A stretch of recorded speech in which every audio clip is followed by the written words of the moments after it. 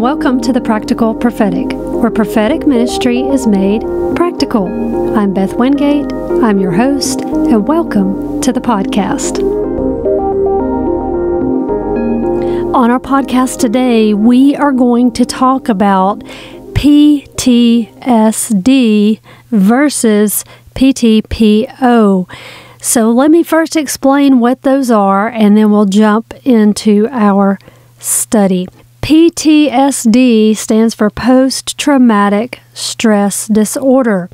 Typically, that is associated with people who have either experienced firsthand or witnessed trauma, and then how they deal with the effects of that afterwards, which can linger for years and have an impact on people's lives. Typically, we hear about soldiers who have been on the battlefield and they have experienced trauma related to their activities of being involved in military types of activities, and they come home and later they have trouble adjusting to civilian life because of the things they have either done or the things that they have witnessed. And so PTSD is a serious psychological problem. And I'm not saying there's not a place for counseling and therapy and things like that. But what I want to offer up today is an alternative. And that is what I'm calling PTPO, which stands for Post-Traumatic Peace and Order. And so I believe this is a spiritual tool at your disposal that you can use prophetically, practically, to help you deal with the effects of stress from witnessing or being involved in stress, and then those post-stressed effects. And so let's take this tool, which is the Word of God, and let's make it very practical and break it down. So here's what I have right now. I looked up and did a little research on PTSD, and there are 4 typical stages of symptoms. That there's some say 5, but generally it's accepted in the psychological world and medical world that there are 4 stages of symptoms. There is number 1, what they call intrusive memories. Now, these sometimes have different terms, but this is the ones I chose to go with because I think these are the most basic and practical and easy to understand, a little more non-medical. The first is intrusive memories. The second is what they call avoidance. You just pretend like it never happened. You know, a lot of people deal with all kinds of situations that way. The third is what they call negative changes in thinking and mood. And the fourth is changes in physical and emotional reactions. So based on those 4 symptoms, I want to offer a spiritual alternative. I want to offer this tool that I'm calling PTPO, which is Post-Traumatic Peace and Order. And I want to start with our foundation scripture, which is found in 1 Corinthians 14:33. It says, "For God is not a God of disorder, but a God of peace." And so I believe that the Word of God lays out a map, a plan, a guide for us on how to deal with the effects once we've experienced trauma in our lives. Now listen, sin entered the world, and because sin entered the world, it separated man from God, and bad things happen. That's why we need a Savior, and Jesus is coming to make everything right. But as a believer, as a child of God, you have access to putting things right already here on earth, heaven on earth, so to speak, inside of your heart. And so I don't want to go too far down that trail, but I want to talk about how you can bring peace and order into your life after trauma, and that you do not have to be stressed and you do not have to have a disorder. I believe that God loves us. He wants to heal us. He wants to bless us, and He wants to give us abundant life. We've been on this little bit of a series dealing with the fruits of the Spirit versus the works of the flesh, based out of Galatians chapter 5. And so this is really part of this series, but I believe this also stands alone to minister to people who have dealt with the effects of trauma. Listen, we have a real enemy. He wants to steal, kill, and destroy your life, but Jesus came to give you abundant life, life full of the fruits of the Spirit. So I hope this will encourage you. Let's take these 4 symptoms and let me offer you an alternative remedy. You know, people, I go into town and I see the herbal medicine shops, and there are things in there that are wonderful that work. And so, but you have to be a little more disciplined with them. You may have to change your diet. You may have to exercise with them. And so that's how this works. This is a therapy that will work. It can even work alongside whatever therapy you're choosing to do. But I'm here to tell you there's a higher way, a better way, and that's always when you do it God's way, as prescribed in God's Word. So let's answer each one of these 4 symptoms of PTSD. So number 1 was intrusive memories. You know, you cannot change what happened, but you can change your response to what happens, and you have to allow the Holy Spirit to heal the pain associated with that trauma, and that includes memories and thoughts that will linger, or maybe even fear that lingers. We've told this story on here before, and you can go back and listen to the episode with my sister, Kristen. She talked about a very traumatic car accident that her and my mother were involved in. In fact, my sister was pregnant with her daughter at the time. They had just gone to get the sonogram pictures, and they were on the interstate, and they're not exactly sure what had happened. They think the tie rod on the car tire broke. There was some potholes on the interstate. In fact, around that time, 2 or 3 different people were killed in the same spot. In fact, finally the state fixed that spot of the interstate. But my sister and my mother were driving on the interstate, and their car began to she said the car just jerked to one side, probably when the tire broke, and the axle broke. And my mom said that the car did not roll like side to side. It was end over end, long ways, and it rolled several times on the interstate. And there was a huge embankment with a car dealership below that, and I believe a Lowe's homeware store. And then the car hit a huge light pole, and the light pole fell, and the car kind of stopped and wrapped around that, and they had to actually cut my mom out. The car was all bent up, and they were fine. I think my sister said she got some scratches on her after they released the seat. The seatbelt was released, and then she had cut her arm a little bit on some glass, but nothing major. They were perfectly fine. And my mom said that they were praying as they were flipping, and they felt arms wrap around them. She believes it was her angel, and that they felt arms just hold them in their seats, and they were fine. And so my sister, though, after that, dealt with some post-stress symptoms of fear, not wanting to get on the interstate, being overly cautious about being in a car. And she had talked on that episode about how she had listened to Joyce Meyer, and it had been a real revelation to her when Joyce Meyer said that faith means sometimes you have to do it afraid. Even though you feel afraid, faith will cause you to confront those feelings and push through them with the Word of God. And she was able, it took time. It wasn't instant healing. It was a process. It was a discipline. It took several months, maybe even years, to completely conquer that, but she did. And so I'm going to sort of use that example, but there can be all kinds of trauma, and you can witness trauma and be very affected. But there are people who have gone through really horrible things. I know people have gone through abuse, and people who have been violated, and people who have witnessed, a car accident where someone died, or maybe you've had a family member close to you who has had a tragic death or something. It can be an entry point for the enemy to come against your mind, to attack you in the area of your emotions and your mind, your soul level. And so the first thing is those memories. Let's talk about those memories. Like I said, you cannot change what happened, but you can change your response. So this is going to be full. This episode is going to be packed with scripture, because that's really the only thing. I can't personally tell you how to deal with, this particular problem. I have problems I have dealt with, but they may not be the same problems you've dealt with, but I know who can, and that's the Word of God. That's Jesus.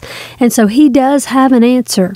The Word works, but you have to work the Word. The Holy Spirit can heal your pain. He can heal that trauma in your mind. He can heal you from those memories. And that test in your life can become your testimony. You are an overcomer. You are more than a conqueror. You can get the victory over this in your life. Psalms 30 verse 2 says, "Lord my God, I called to you for help, and you healed me." So simple, so basic. You have got to take that pain to the Lord. When you get in your quote prayer closet, maybe that's when you're in the shower, maybe that's when you're in your car and you're by yourself, when you're home alone, maybe you go on a hike and you go out in the woods. Man, let it out.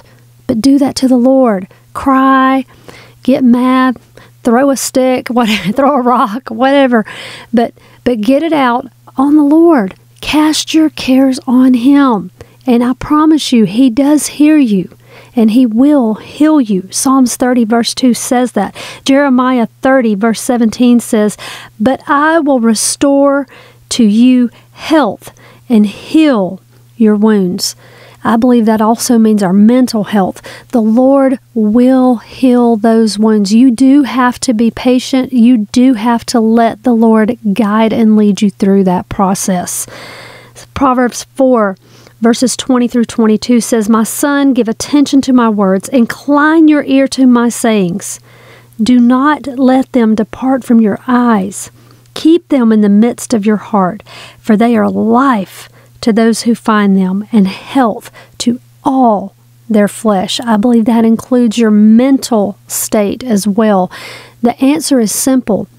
Prayer and the Word. You're going to hear that from me pretty much every time. So if you don't think that's a good enough answer and that's too simplistic, then I don't know what else I can tell you. I can say it 1,000 different ways, but that is the answer. The answer is prayer and the Word of God. Communication to the Lord and communication from the Lord. It's that simple. You have to be able to talk to God, and you have to be able to hear from God. And we mostly hear from God through His Word. You can also prophetically hear from the Holy Spirit. We have been stuck. This whole podcast, the foundation of it is that God speaks to us through His Word and through His Holy Spirit. And the word Naba, which is prophecy in your Bible, means to be inspired of the Holy Spirit. God talks to us. Some people have trouble with that. Yes, He talks to us through His Word, but we serve a living God who is supernatural and who supernaturally communicates with us, typically through our five senses. And a dream is an extension of your five senses, because in a dream you often hear and see. So I'm just keeping it really basic. Let's move on. I want to read Isaiah 40, and I'm going to talk about verses 29 and verse 31. Let me read 29. He says, "He giveth power to the faint, and to them that have no might He increaseth strength. But they that wait upon the Lord shall renew their strength. They shall mount up with wings as eagles. They shall run and not be weary. They shall walk and not faint." Be patient. The Lord is working on your heart. You keep reading the Word of God every day. If you have to stand in your mirror and read Scripture over yourself in first person, putting your name in the Scripture. Let me take this Scripture, Isaiah 40:31. Let's just say your name is John. Read it like this. John waits upon the Lord. John has his strength renewed. John will mount up with wings as eagles. He shall run. John will not be weary. John shall walk and not be faint. You read it like that to yourself every day. And it may not happen the first day, it may not happen the second day, but you keep at it. That's called discipline. You keep at it. And I'm telling you, God is faithful, and He will heal us. He will heal us even from stress, even from post-traumatic stress. So the first one was those intrusive memories. You've just got to pray and speak God's word over those memories, and God will heal your mind. He can do it. You have to have faith. That's why it's called faith. You have to believe and have hope. That's a fruit of the Spirit. Number 2, avoidance. Some people want to pretend like it didn't happen. So that's why some people get addicted to alcohol and drugs. They want to numb that pain, to avoid dealing with it. But all you're doing is delaying the inevitable. All you will do is delay your condition. We don't want to do that. And I'm going to be just honest with you. Sometimes you can go to your family doctor or your local clinic, and they will give you a prescription for something to calm your nerves.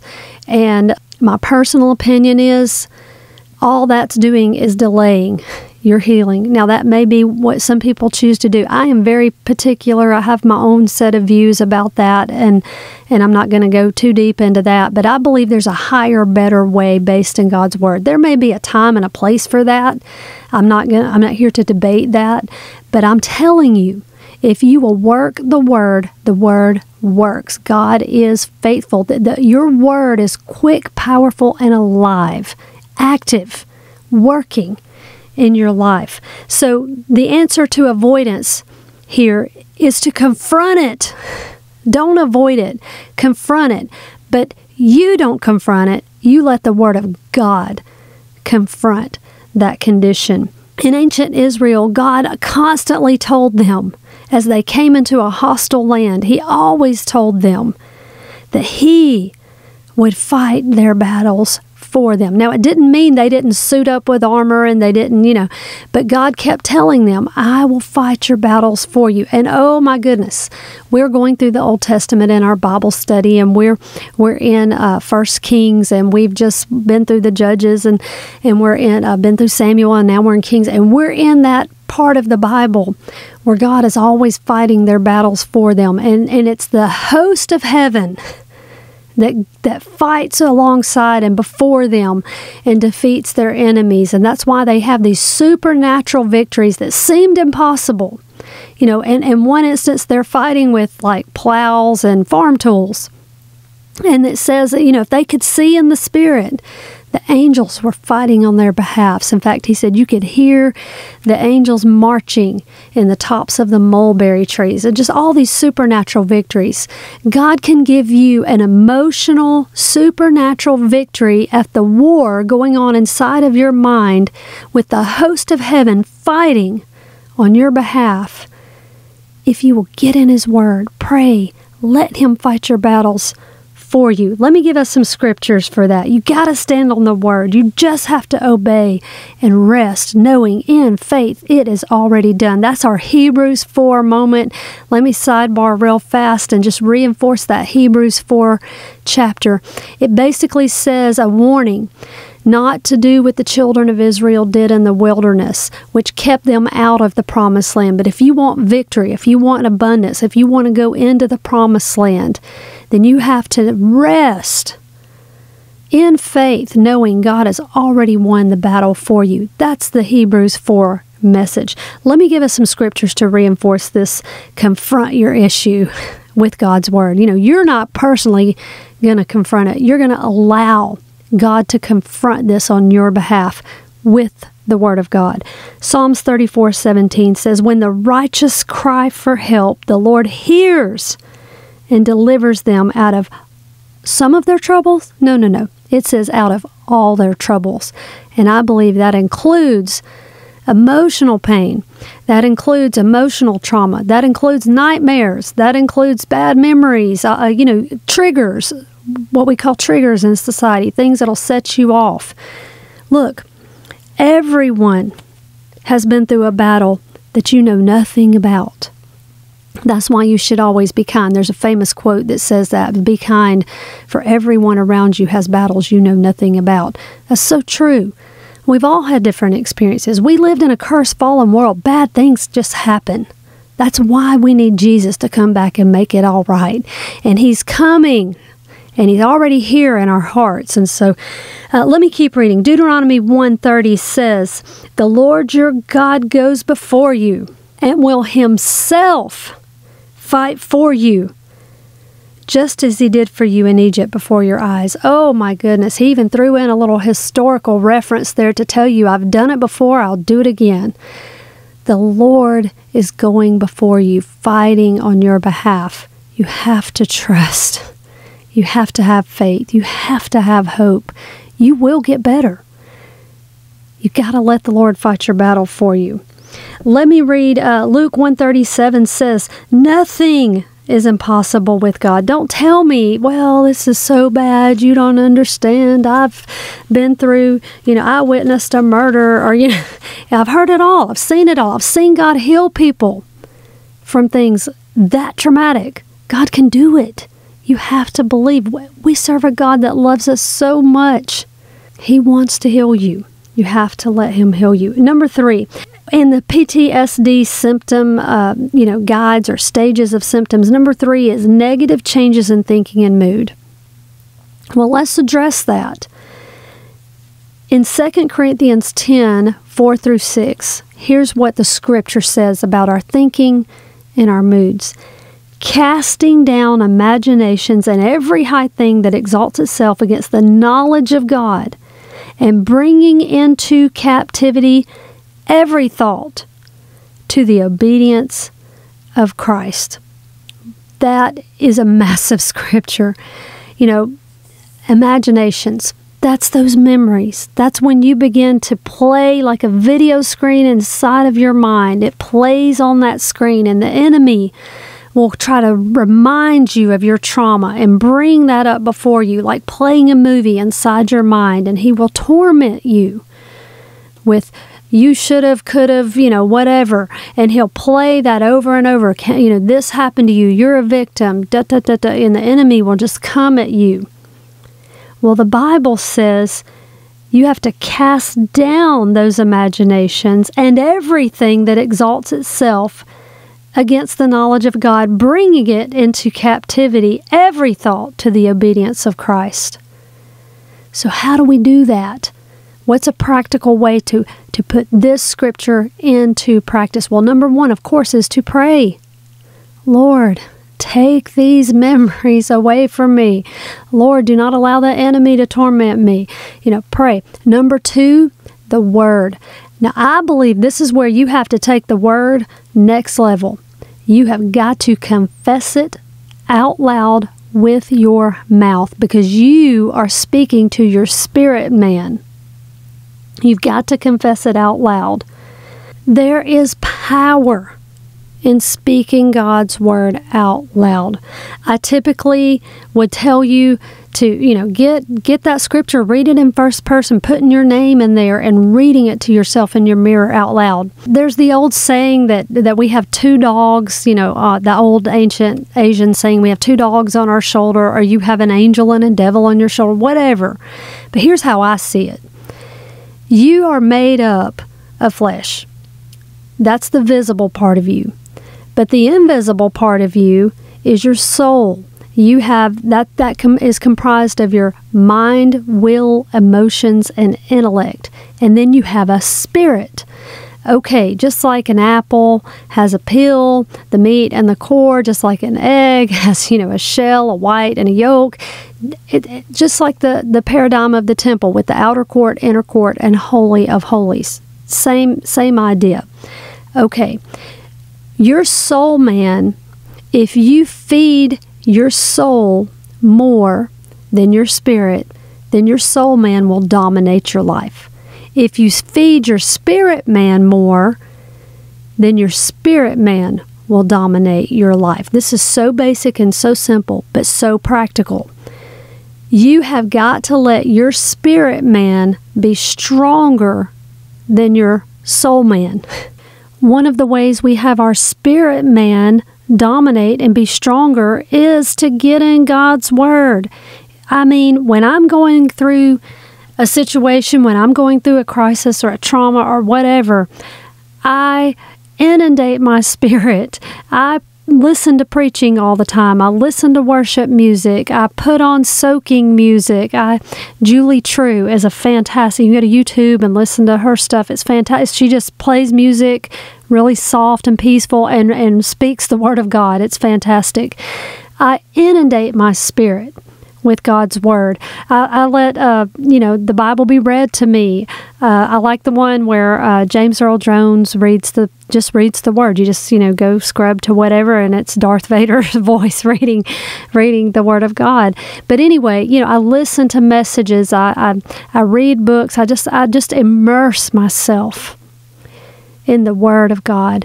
That is a discipline that is easy, and it allows your spirit man to be strengthened when you're going through some kind of a thing in your life. Let me give us Mark 11:22. And Jesus answering saith unto them, Have faith in God. For verily I say unto you, that whosoever shall say unto this mountain, Be thou removed and cast into the sea, and shall not doubt in his heart. That's important. That goes right back to Hebrews 4. I won't go too far off that rabbit trail, but doubt is a faith killer. You cannot get in doubt. All right, he says, And shall not doubt in his heart, but shall believe that those things which he saith shall come to pass. He shall have whatsoever he saith. And so you have to start speaking the Word of God out loud. That will enable you to change your thinking and put on the mind of Christ. And that's how we respond to those changes in thinking and mood. And by the way, I'm just going to leave this right here. This is something I said to my kids when they were young, and I probably still do. And that is that mood should never dictate manners.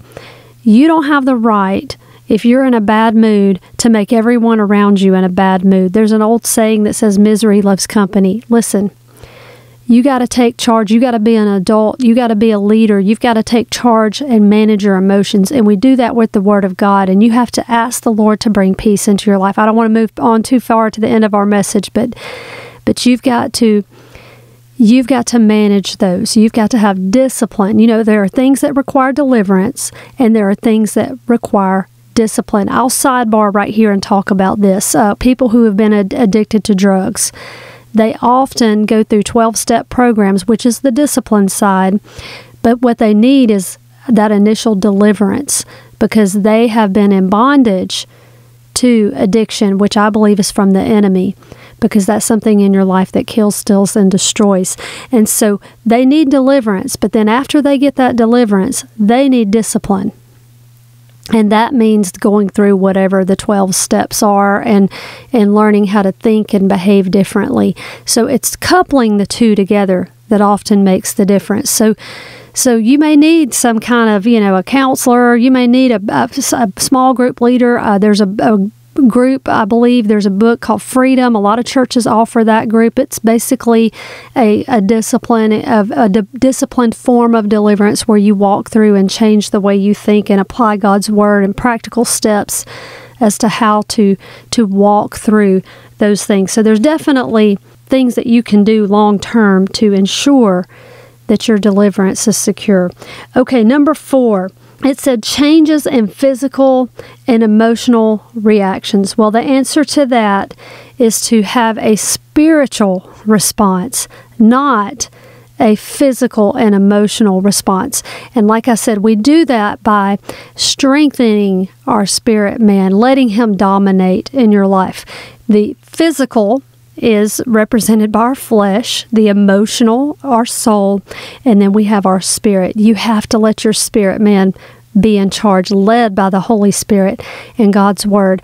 Your soul man, your emotions do not have the right to run your entire life. When they do, it will not be good for you. And of course, your flesh man should not dominate your life, or you'll just be almost like a hedonistic animal. It'll be just, whatever. If it gratifies you at the moment. If you're hungry, you just gorge on food, or whatever. And so we need discipline in our lives. That's so important. We have to respond by the Spirit. Your emotions have to be subject to the Spirit, but your spirit man has to be strong in order for that to happen. Well, the answer here to PTSD is PTPO, which is post-traumatic peace and order. It's about law versus lawlessness. In 1 Corinthians 14:33, our foundation scripture, it says, "For God is not a God of disorder, but of peace." God does not want you walking around in disorder in your life, in stress. Your body was not designed for stress. Cast your cares on Him, for He cares for us. The Word of God is like a policeman over our lives, bringing peace and order, even with trauma. But we have to be subject to the authority of God's Word, obeying and right standing with God, allowing Him to be Lord over our lives, to bring peace. You know, we say policemen, but they're actually peace officers. And we've seen in our nation what happens when there's lawlessness. It's not good. And so let the Lord come in and take command over your mind, bringing you peace. John 8:32 says, "If you live in my word, you shall know the truth, and the truth shall set you free." The Lord does not want you in emotional bondage. He does not want you bound up by post-traumatic stress disorder. He wants you to have freedom.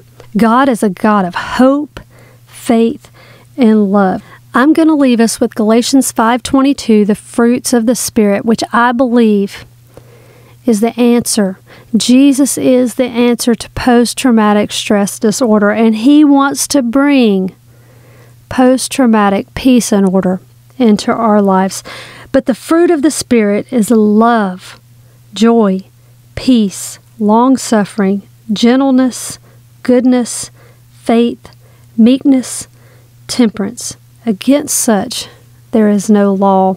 And so the Lord wants to bring peace and order into your life. Heal your mind when you've experienced trauma. And the remedy is simple. It is communication with the Lord through the Holy Spirit. We have got to speak God's word out loud to ourselves, because you have got to have your flesh man and your soul man hear the Word of God. Listen to worship music, listen to preaching, read books, immerse yourself in the Word of God, and He is faithful and He will heal you. He is coming to set this whole world right.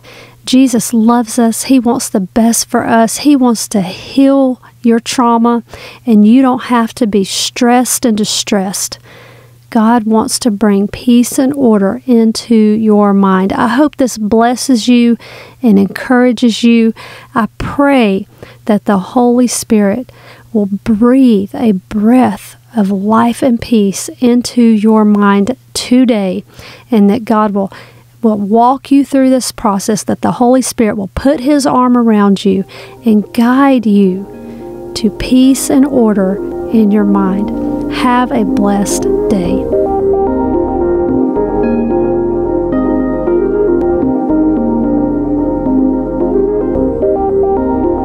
Thank you for listening to today's podcast. Please be sure to hit the subscribe button so you'll be informed next time I post. Thank you again, and have a blessed day.